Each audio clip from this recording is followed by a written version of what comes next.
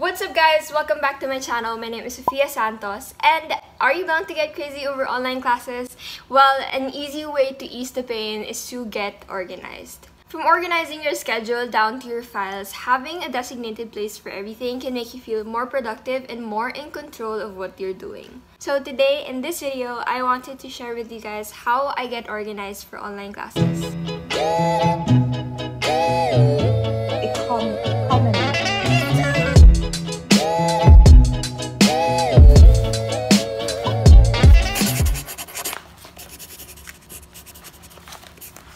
So the first thing we are going to talk about is organizing your schedule.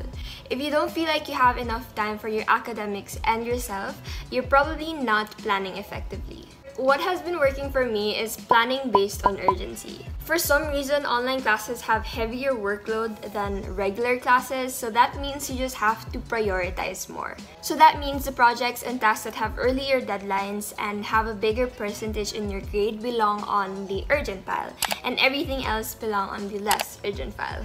Don't get me wrong, giving your 100% in everything is great, but sometimes it seems impossible with the system that we have. So for the urgent pile, you give your 100%, and for the less urgent pile, you give your 99.99%. This is where you see the importance of knowing your grade computation. Through that, you know what to prioritize and what to give more effort on. Something that's also important is scheduling your break times or your rest times. If you don't include this on your schedule, you're probably gonna forget about it and end up with fatigue, making you less productive. And if you don't schedule it, you're prone to having break times that are way too long. Rest is important, and honestly, break times are productive if you plan it effectively. So this is what my schedule looks like. From 7 a.m. to 1 p.m., I take my online classes. If one of them finishes earlier, that means I have free time. And from 1 p.m. to 3 o'clock is my break time. And 3 o'clock onwards is my time for my responsibilities. May they be academic or work-related, or what responsibilities might be for you.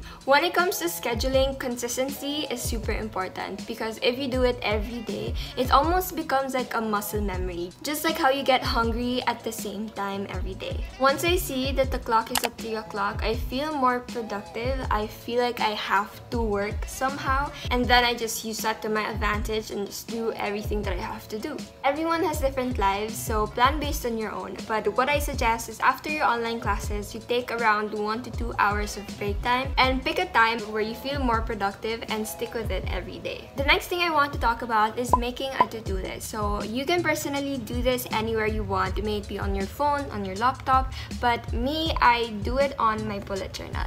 I try to make this as minimal as I can, just so it's easier to be consistent with it and it's easier to understand. So every month, I just have a monthly calendar where I put all of my deadlines. This is the closest I get to future planning on my bullet journal, because everything else, I do it per day or per week. So this is what my weekly setup looks like. So over here on the side, I have a small calendar where I put all of my deadlines.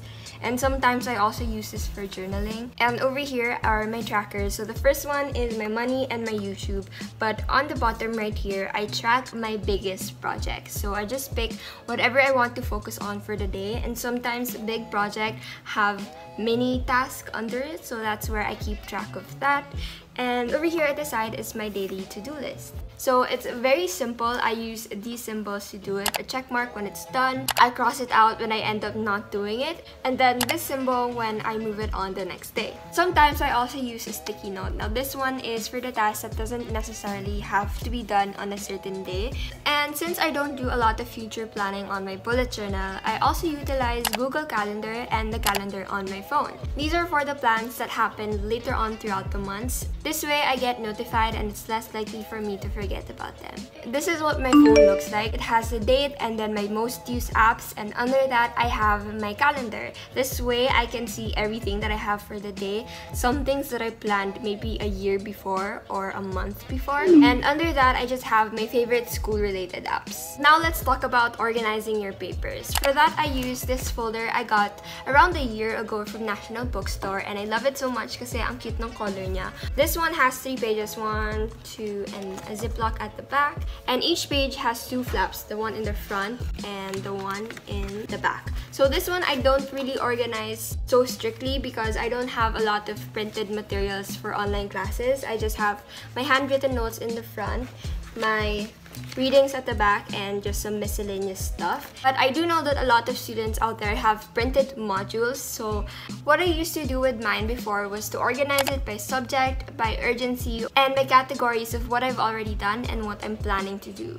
Organizing your papers is really up to you. There's so much things you can utilize, like a folder, a file case, or simple sticky note tabs can be super useful. When it comes to organizing digital notes, a lot of people prefer using Microsoft Word, but I personally like using Microsoft OneNote. It's very simple and it has easier navigation. So what I do is I have a notebook per sem, a section per subject, and then a page per topic. That allows me to search and find whatever I need to study super quickly. And what I love about it is it also has an app. So if you want to insert a screenshot from your phone, it's very easy to do on OneNote. However, I really don't recommend it if you're planning to print out your notes. I personally rewrite my notes like these, but if I had to print them, I wouldn't use OneNote. Now let's talk about organizing your files. So I mainly use Google Drive for this, and I try to update this maybe every 2 to 3 weeks. I also have files on my laptop, but it's a habit of mine that I keep downloading everything that's important to Google Drive and then I delete everything else that's not.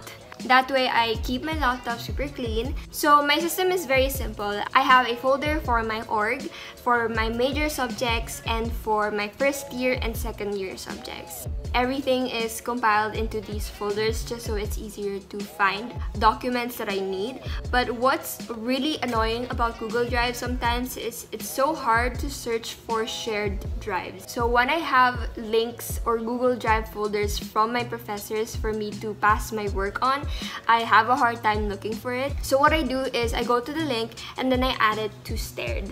All you have to do is click the folder, go to the settings, and then click add to Stared. So that makes it super easy, and it's also super efficient that it has an app. So if tamad kang mag-organize ng files mo, doing it on the app is actually quite satisfying for some reason. So yeah.